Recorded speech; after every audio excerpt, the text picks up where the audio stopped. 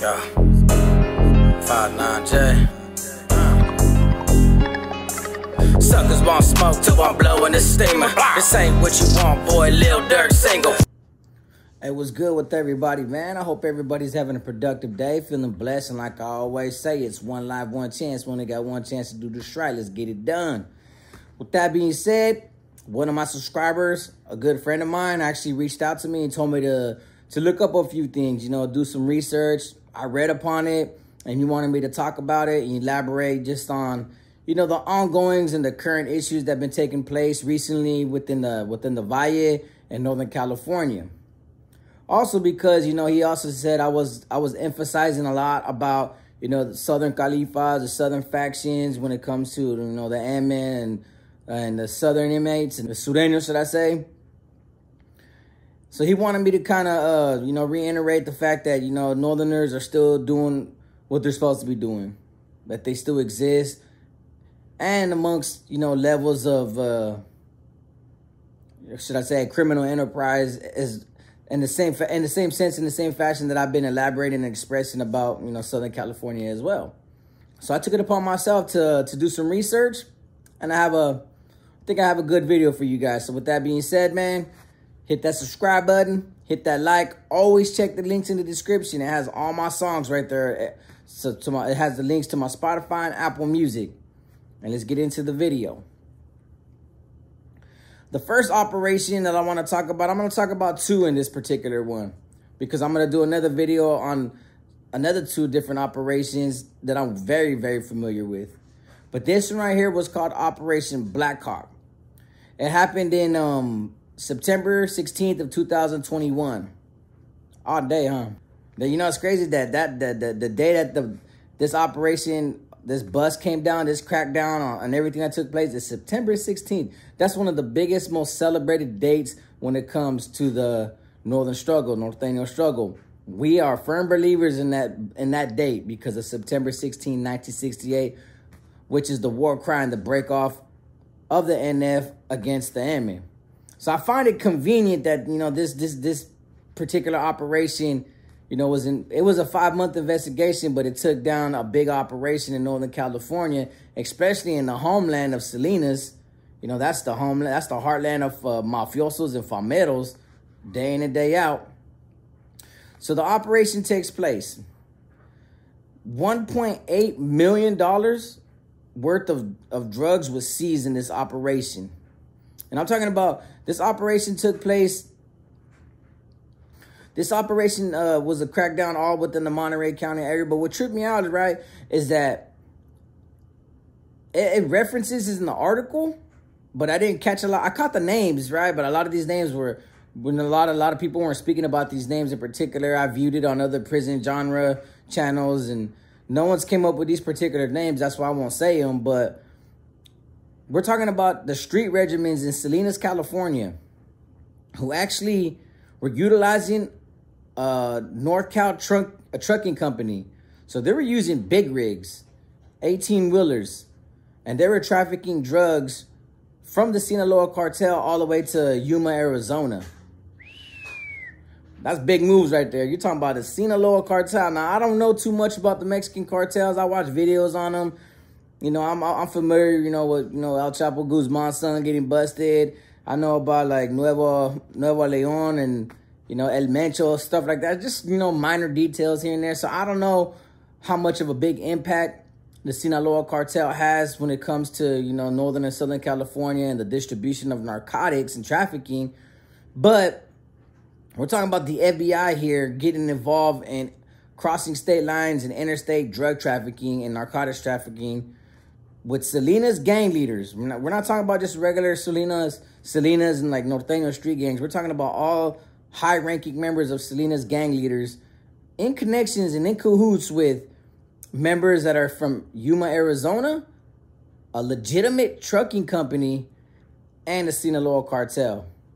Now that, I could tell you right there, after reading that article, I was like, you know what? You know, kind of give you a sense of pride, and that the fact that the homies are involved, it may not be more as frequent as you would see in Southern California news medias and from their factions because they are a little bit bigger, but to hear the homies that actually are, you know, crossing those borders and creating that criminal enterprise and operating on such a mass scale and such a big level, you know, it gave me a little bit of, you know, a proud moment to say, you know what, even though I'm away from that life and I pursue to do the normal thing now, it's good to see that my people are still willing to prosper and do what they got to do, and, you know, more power to them.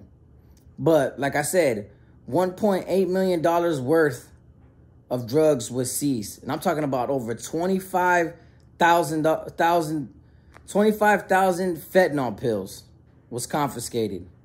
60 pounds of meth, 10 pounds of heroin, and 1.5 pounds of cocaine, which is odd because, you know, you're talking about 60 pounds of meth, but only 1.5 pounds of coke. Like, I guess there's a drought in Mexico with coke, but hey, maybe coke don't sound like that. But everybody knows methamphetamine it is one of the biggest drug epidemics, I think, in all the United States. That drug is more addictive than I can possibly care to imagine and care to rethink about, because I was strung out on it for a little bit.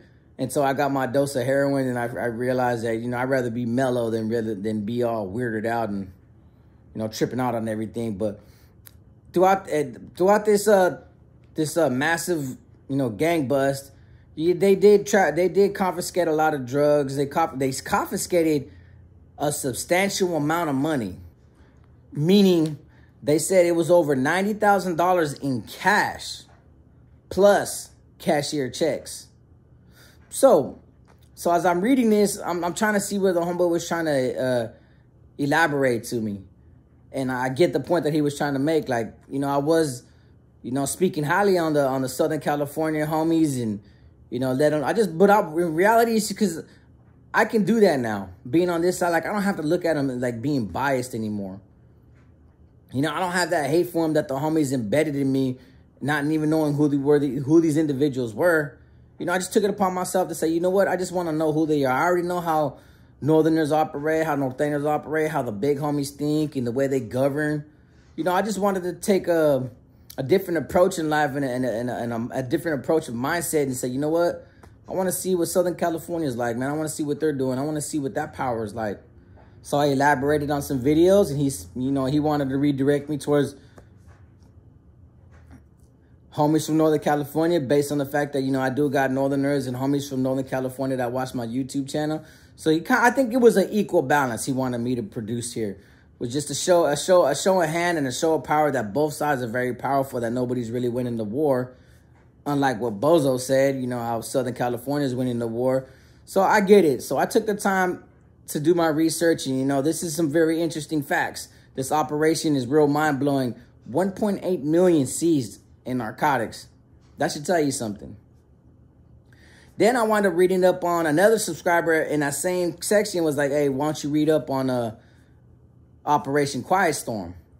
This one I was familiar with. You know, everybody knows Salvador Castro, you know, gangster from Salinas.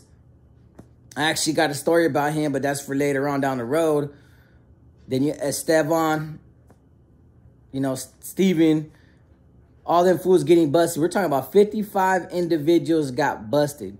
But here's the part that kind of blows my mind. A lot of these individuals got indicted, right? RICO indictments, conspiracies. A lot of them are conspiracy charges.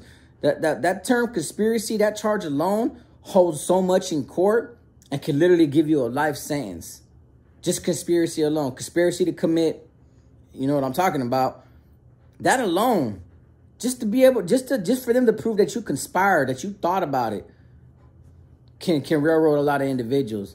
And a lot of these individuals got conspiracy charges to commit this, and that. Why? Because a lot of these individuals were regiment commanders. Pleasant Valley, Solano, New Folsom, High Desert, Corcoran. They were out there on these main lines doing what they got to do, obviously being unit commanders or regiment commanders, in touch with the streets, trying to control the streets and the drug trade and the drug operations and create these regiments out there to, you know, be self-sufficient and be well-funded for these organized crime groups. But they're on the yard sanctioning a lot of hits on individuals that, you know, had it coming, or who were NF associates that had it coming. This individual did this for violating this, or whatever the case may be. A couple individuals, they only provided their initials. They didn't give their full names. Were actually stabbed multiple times. Some individuals got away, but were found with paperwork saying like, man, these individuals were particularly targeted. Now, mind you, in prison, when I was busted, if you got caught with the BNL hooped in your cell on your possession, that alone was a DA referral. That alone was a conspiracy to commit on behalf of a prison gang. That alone could have got a lot of individuals' lifers. We used to try to ask Northerners all the time to Xerox the BNL because that's one of the oldest documents being circulated, and we're talking about 4,000 to 6,000 names on there at a time, and then additions were getting added. Every kite we got from Corcoran Shoe, from Pelican Bay, from different prisons, more names were being added to this BNL. So that thing was getting bigger and bigger. To ask a Northerner to Xerox that, it was very uncomforting because not only does he have to Xerox it and smell this nasty smell that, you know, just came out of another man's rectum, but he also takes the risk that at any given moment they can run up in that cell. They can do a random cell search. IJI can come up in there and he might get caught in possession of a BNL. That's conspiracy to commit. That holds a big penalty and a big charge and a big case if the DA was to pick that up. And a lot of these individuals in this Operation Quiet Storm got indicted based on sanctioning removals in prison. Nobody even died from these removals. That's the thing. When reading this article, the only one, Esteban, he got convicted of a 2009 incident that happened on the streets back in the day. But that's what he was busted for. You know, that's probably what made his bones. Who knows? I don't know all the details, but still, a lot of these individuals got busted that were trying to create these street regiments in Stanislaus County, Tulare County, Kings County, Monterey County, all the way up in San Jose. You know, it was a big crackdown, especially with they said it was Sanjo Grande that got busted. It was a big gang sweep, massive gang sweep. La Palmas was a big gang sweep. They took a lot of the neighborhood down there. They tried to dismantle the organized, you know, structure that was in place, that was functioning, that was funding the street regiments and funding these carnales that were on these mainlands at the time. Says it right there. It doesn't say the precise amount of money that was busted, but they said a substantial amount of money in bulk was seized, along with narcotics and weapons and firearms. So, with that being said, these two alone, and these were both recent, these were 2021, are clear indications that the homies are pretty much still up to par. The homies are doing what they're supposed to be doing. That nothing's really died down. And I know in my prior videos it may seem that way, but you got to remember, I'm out here on the streets. I know my area, and I know it very well. But some of these indictments, you know, it looks, you know, 55 members is a lot of members. You know, whatever substantial amount of drugs and money and guns was confiscated. Yeah, but you were talking about just a small amount compared to all the neighborhoods that are out here, compared to all the neighborhoods in Salinas. My point was like these guys don't got control of everything. Southern California is a different look. It's a different aspect. Them big homies out there, they got control of a majority of it. 75–80% of LA, San Diego, and Inland Empire, and that little area of Southern California, they control a big portion of it. All I was saying, as opposed to the homies, there's a lot more that they haven't gained control over because of the Northern mentality where we refuse to pay taxes, we refuse to work for a big homie. A lot of homies out here they don't really care about the prison aspect, the prison life, the prison politics. They're homies from the hood, they're Palmeros, they're Chicanos, they're proud to be where they're from, so on and so forth, but they don't get heavily involved like that. A lot of neighborhoods don't get heavily involved like that, but the ones that do, like I mentioned in these two operations, for those that take it serious, for those that actually choose to prosper and choose to work for big homies and become big homies, and for the carnales that actually have a handle on things, you know, there's opportunity and growth and expansion. You know, and I get it. These homies are still doing what they got to do. They still are living under the belief system that these street regimens are necessary and can still be effective. Because look, they managed to cross that border and connect ties and gain ties with the Sinaloa cartel. That's impressive. So I do give credit where credit's due. Like I always said, I give respects to both sides. I'm never biased. I'm always neutral. I believe Southern California, the homies are doing their thing. And after reading these articles, and I actually read 5 more different operations about certain things and certain homies and what's taking place. So I got to give credit to the homies that are still continuing to do what they got to do, so on and so forth. But overall, like I said, my message will always be to the youth. You know, it always looks good. You know, trust me, I was fascinated. I was impressed. Even reading these articles, I'm still impressed of the heavy involvement that it takes, the structure, the organized crime. You know, it's fascinating. I get it. I can see why it's so alluring where you get lured into that lifestyle, because you want the money, you want the power, you want the fame, you want everything that it comes with. Hell, I would have loved to be in my times to be able to cross that border and actually meet Sinaloa cartel members, like what I watch on all these movies, like, you know, watching Narcos or watching, you know, on Mundo Fox, like what you would see on Telemundo, like El Señor de los Cielos, man. You see these shows, Muñecas de la Mafia, El Carteles de los Sapos. When I used to watch all these just regular novelas about the cartels, you know, I was fascinated with the lifestyle, the beautiful women, you know, the money, the luxurious cars, the big trucks, you know, the traveling the world, you know, everything that involves the cartels, anything that involves with the homies. Of course, when I was young and I was ambitious and I was thriving and I was willing to throw it all away just for a small portion to enjoy that lifestyle, to experience it. Trust me, I get the fascination. But as you can see with a lot of these operations, as I'm reading you these articles, are clear indications as well that, you know, all good things come to an end.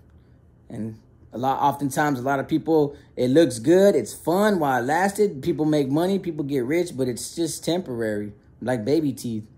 Then you end up getting busted, and now you're just going to be sharing that same power that next man has, or that man that you were working for has.